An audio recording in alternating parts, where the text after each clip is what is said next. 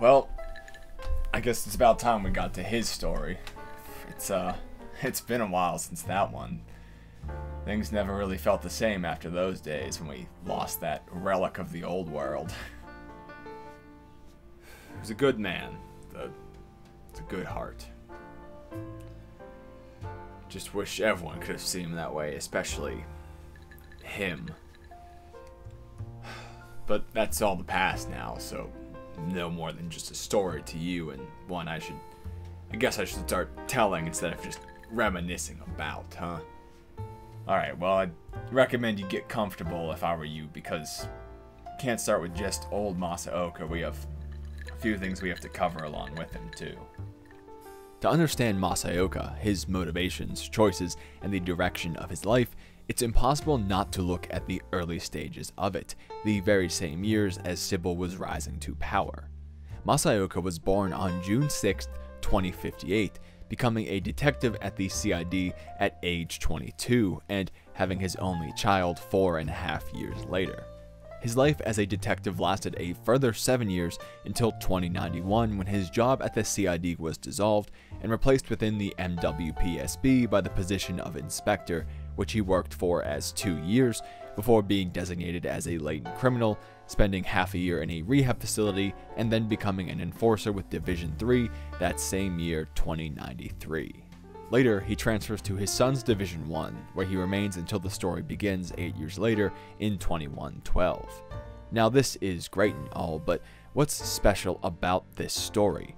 Well, let's look at how the dates compare to the rise, acceptance, and implementation of the Sibyl System. The earliest date in Psychopath's lore is, quite ironically, 2020, where the world destabilizes after the collapse of the economy coupled with food and water shortages. In 2031, Japan implemented vocational aptitude exams, coupled with the earliest precursor of Sibyl, a supercomputer capable of doing the necessary calculations for a cymatic scan. Now, this isn't the same as the scans we see in 2112 onward. The crime coefficient, a single part of the larger Psychopaths reading, and the value which determined latent criminality wouldn't be implemented until decades later. But this early combination led to the stabilization of the Japanese economy in 2051, a ripple effect which changed the course of their society. The case for isolation from the rest of the still destabilized world was made and implemented by 2061 with the advent of hyperotes protected by the Uka no Mitama virus. 10 years later, full enforcement of the Sibyl System was achieved, leading to complete societal stabilization by 2081.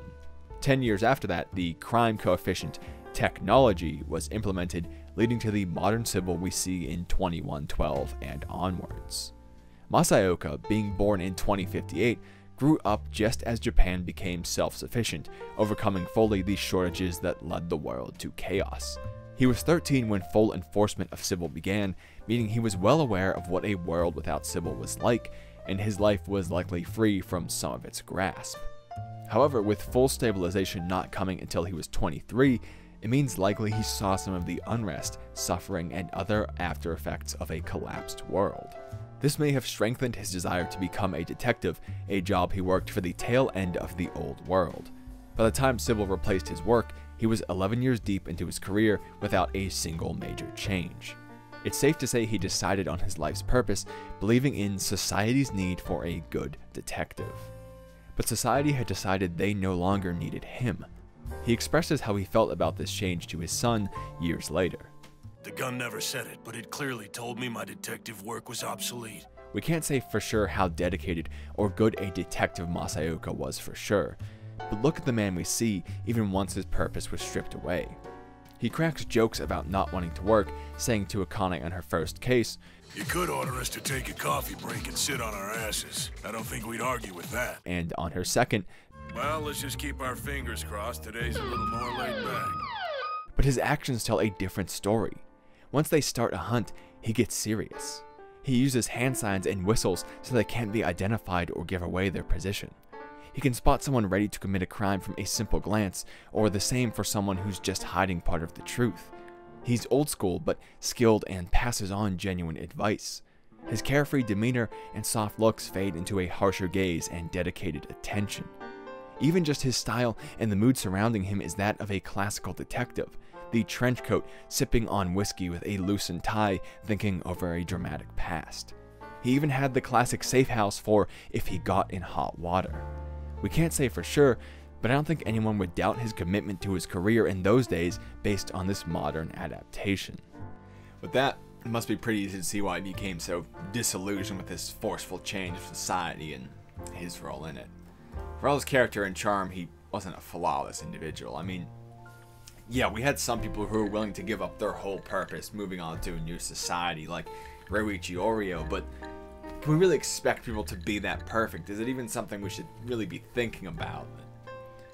He was a good man. He was a great man, but not many people are that perfect is all. And I'm not saying we can blame him for this, but I think it'll become clear in some of what we talk about later. He came to loathe a lot of society.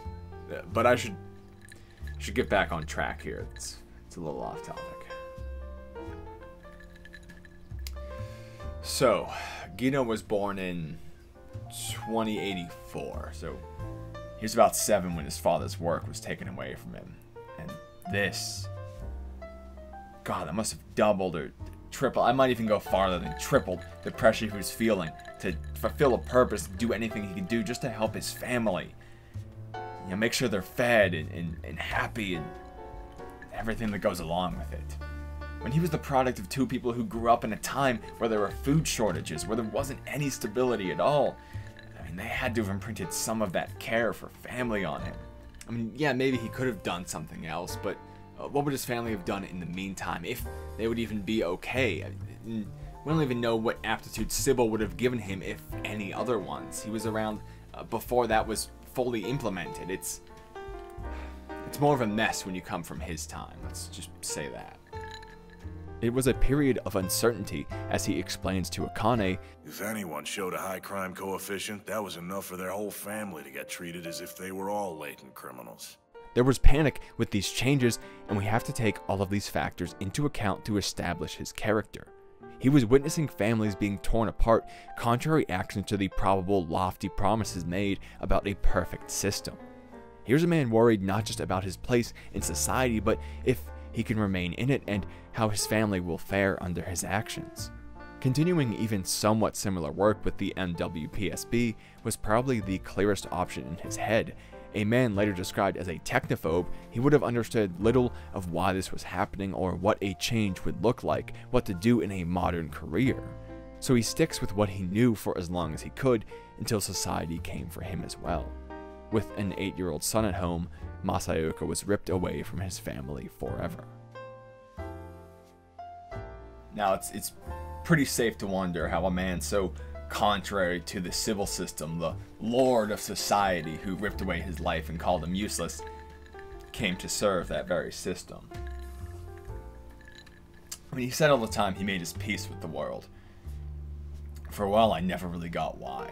Knowing his story, knowing where he came from, I don't see many people who would have been able to say that. But for all the worst that he saw of Sibyl, he also knew a world without it. One with more hunger and more pain and no stabilization or anything on the whole. He saw these things disappear under the role of new technology and eventually watched as his purpose didn't just become obsolete in word, but in practice as well. He watched as most of society was happy, knowing his son would grow up in a world much better than the one he saw as a child. And the only society left on Earth where his family could live in that kind of peace. Makes a little more sense with all of that in mind. He knew that no matter what he felt, he would never be able to change the world either way. He couldn't even save his own world. So he made peace with what was left, or, as a better way to put it, he grew complacent with it. He still hates many things about it, as he openly expresses on various occasions. Then I had to trade in my pistol for a new gun that could talk back to me. Wipe each and everything you learned there out of your head as quickly as you can. None of that crap's gonna help you on a real case. Thanks to my skills as a peace officer, I'm now treated as a glorified hunting dog. Yet he puts his trust in Sibyl's judgment, even when it would be completely contrary to his own instincts. He expresses how unreasonable Sibyl and this world are, but tells Akane to simply put her faith in the Dominator as well. All you gotta do is follow the Dominator's commands. If it says shoot, then shoot. You probably think that sounds unreasonable, huh? Well, let me tell you, all the time I've spent on this job, I have yet to encounter a single reasonable thing. This isn't an acceptance of the world, it's a complacency with the things he hated. It's saying, I can't beat it, so I guess I have to join it. And joining it quite directly is what he does, returning to a facsimile of his former work. And I think this is what shows that complacency more than anything else. Clearly, work as an inspector is a complete bastardization of what he once was. It's no secret that before Akane, those inspectors are pretty terrible at their jobs. Part of the description is sitting back and letting the enforcers do the work while the other part is protecting your own crime coefficient. It's glorified babysitting, really. Work as an enforcer, though, is only a bit of a bastardization of Masaoka's former line of work. You still got to take part in the hunt of criminals, analyzing the scene, drawing your own conclusions, following your instincts, as long as the inspectors weren't stymieing him. Well, it may not be what he loved, it's like something he knew very well. If we're being honest, the only work he ever really knew. And returning to this was just the easiest solution. I don't think we can blame him for that. I don't think anyone modern can blame him for that. He doesn't have to learn many new skills. In fact, he's hardly seen doing digital work at all where everyone else does to some degree. He doesn't have to shift his mindset or purpose much outside of his coming to terms. He's returning to some of these same people he knew before his designation as a latent criminal, and supposedly there was even a respect for him and his skills there. He's not moving on to something new. He's hardly doing anything new in his work. And as he admits, he doesn't have the same drive or desire for justice that Kogami and Akane do. I get the impression that he's convinced the only place justice actually exists is within the depths of that darkness. Are you trying to tell me that you have lost that commitment? Maybe. I don't know. It's always said there's some truth in comedy, so maybe his earlier jokes about doing nothing weren't entirely an icebreaker for his carefree attitude. In doing exactly what he's told, listening blindly to the Dominators and growing stale in his work, he proves his complacency. It makes him warm and kind and gentle, this peace he has with his standing in the world. But it also means he's accepted his life will never be anything more. A sad truth of the psychopath's world, and one that makes Masaoka one of the most telling cases of Sibyl's judgment. I think there's at least one time we can argue he was gunning for something to a greater degree, though. Something to regain a little bit of the purpose that he had lost in life. And that was with his son, with Gino. I mean, due to the nature of healthcare in this world, he was absent from his son's life from the age of 7 or 8 onwards. And with Gino's general thought process, we can assume any kind of visitation was denied on his child's part. But I did a little bit of snooping here and there, and okay, so I was rummaging through the personnel files one day, just trying to understand his story a little bit better, and I noticed something odd about his and Gino's emergency contacts. I mean, you know we have to have those. They both had Gino's grandma, or, you know, Masaoka's mother-in-law. It wasn't anyone from his family, it was someone from Gino's. I mean, for this to be his emergency contact, the same as his son's, they must have spoken at some point, him and his mother-in-law, to make that happen. That means he had some sort of contact with someone who knew his son at least. At least. Maybe for all those years, he had some small chances to ask about his son's life, to hear about him from afar and hope that one day he could win back the love society tore away.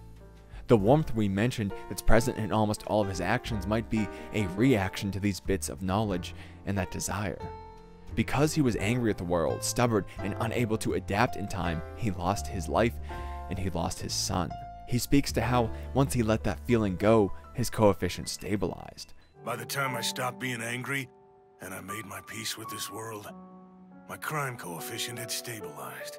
In his eyes, it's not just his line of work that made him a latent criminal, but that rage as well.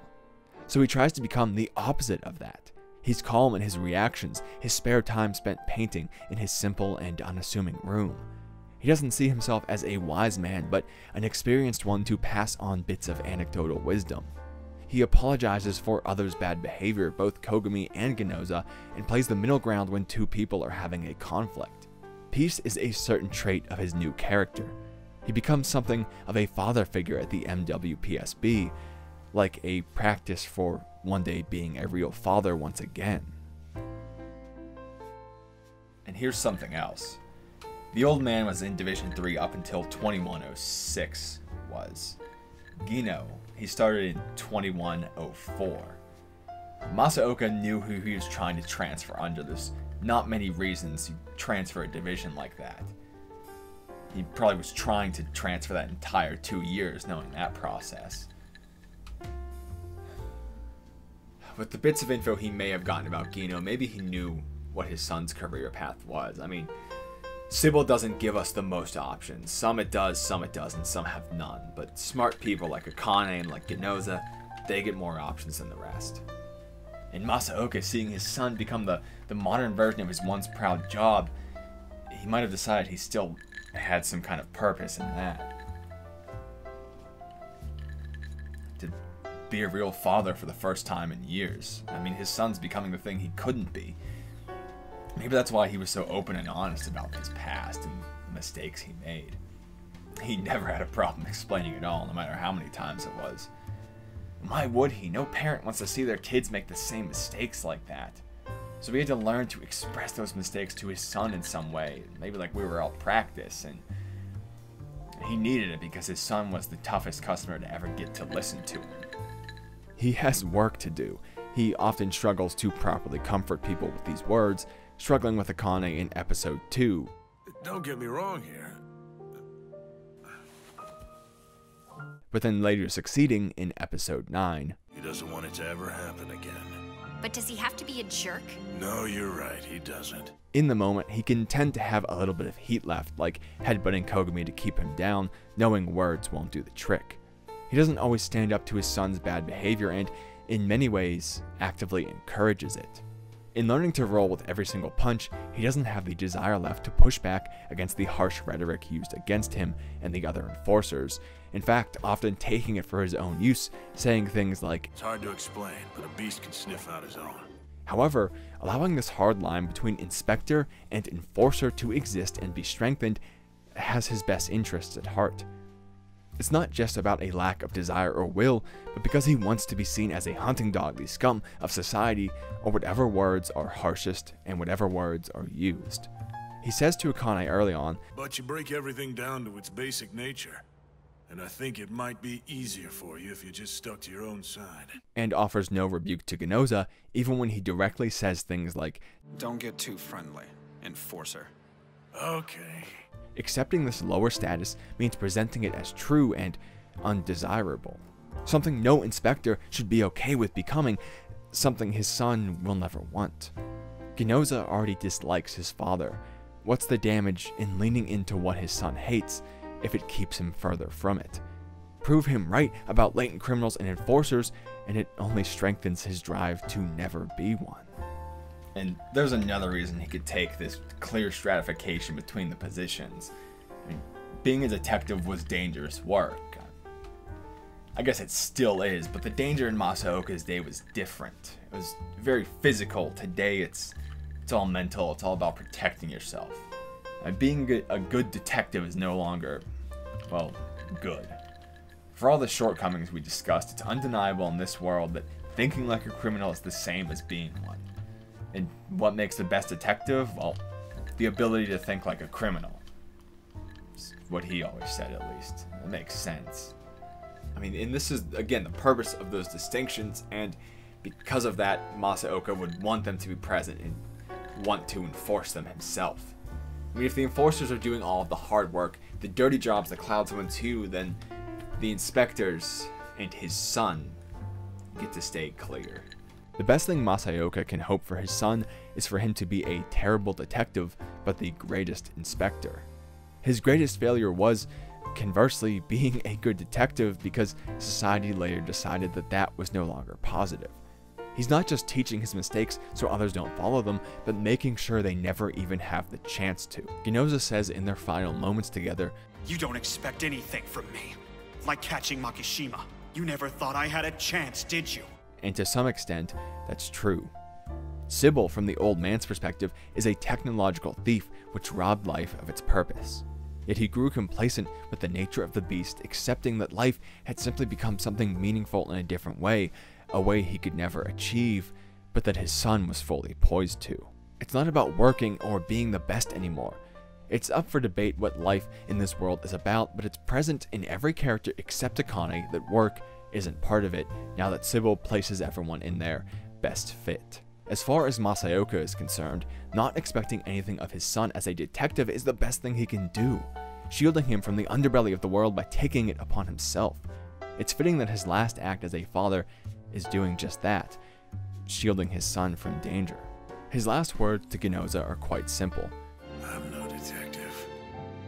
I don't deserve the title. And from what we've seen and discussed, he's not a detective. He's not existing to hunt down criminals and bring them to justice. He accepted Sibyl's justice, one he hated, and enforced it unflinchingly by their collective will.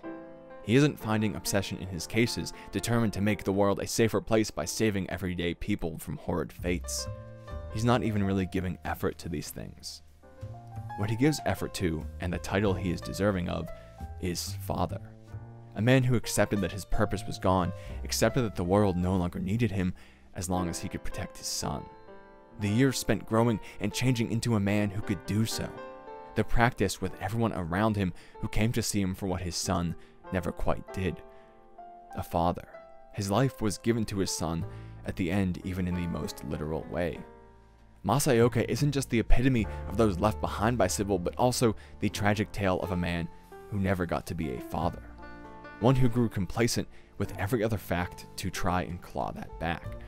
His tale isn't a straightforward shot through society, but a winding path spanning over many cases, roles, lives, and so much more.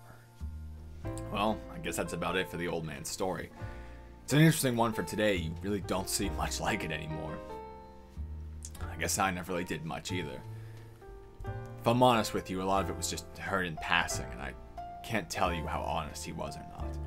But I never had a reason to doubt someone like him. He had no reason to lie, and enforcers just don't in general. It feels like such a waste to not put his honesty to something.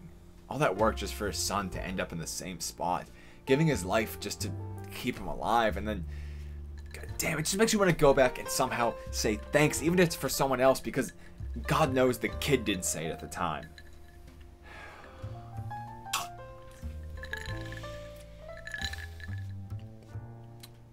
I guess that's that, though.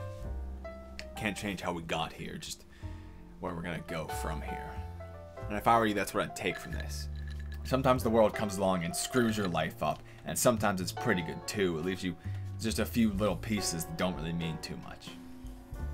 But we get to decide what those pieces mean and what we're gonna build with them from there. So I'd keep those pieces close if that happens. Even if they're all you got, you get to build something new and you get to decide what they build into. But anyway, that's the end of the story. So I hope you liked my ramblings today. So let me know what you thought, or give it a thumbs up or whatever if you did. I'll have my Patreon below if you think it was that good of a story, but obviously no pressure there. I'm just happy I was able to sit down and tell a story that really should keep going. So, I mean, thanks for coming by and letting me share that story. So, I hope we'll get to do it again sometime soon.